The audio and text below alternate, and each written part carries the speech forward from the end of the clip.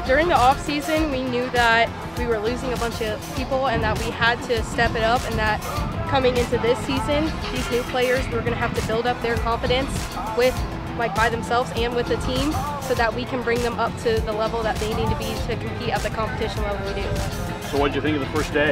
I thought it was pretty well. Fitness test was a little rough this morning, but most everyone passed, and we looked pretty good today, and I think we're going to have a good season.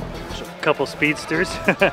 Some, you know, when you lose 6 or 8, you know, you need some people to come in and play right away. So I definitely saw a couple that can fit that mold right away. So just good athleticism and speed, and I think some of the tactical things will come with time, but just to see that physical ability right away is pretty encouraging.